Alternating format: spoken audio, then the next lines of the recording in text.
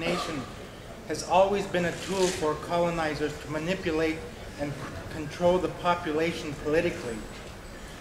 Madam Erica A. Irene Dias formerly sat on the Decolonization Committee and was well aware of the importance of dissemination of information to freely inform the peoples of their rights so they can know the consequence of their decisions affecting those rights.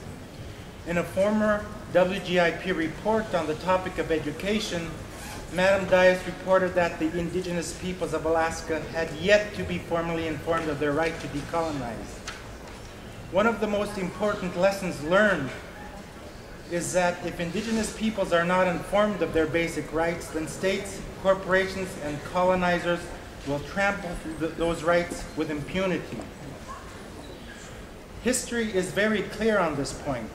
If there is no mechanism in place to implement the actual dissemination of information for indigenous peoples, as recognized peoples to self-determination, as colonized peoples, as actual nations, then states again are all too happy to continue to manipulate and denigrate the rights of indigenous peoples. This is very clear, it continues, and it goes on and on. Not only are the peoples vested with the right to know, to speak on the matter of the rights in their own languages, they were to be educated well enough to face the rigors of self-government, to defend their rights, including their political rights, their legal rights, and their right to land and territory, and their right to development.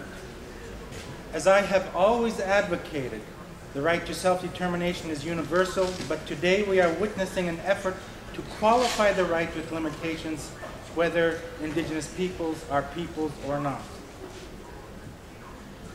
Indigenous peoples are nations who have the right to sit with the family of nations without any limitation of our status to represent our peoples.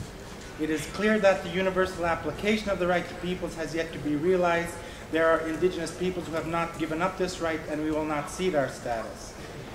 I will send you information and write a paper on the salient decolonization resolutions that specifically identify the right of indigenous peoples, including their right to self-determination and to be informed in their languages. Thank you, Mr. Chair.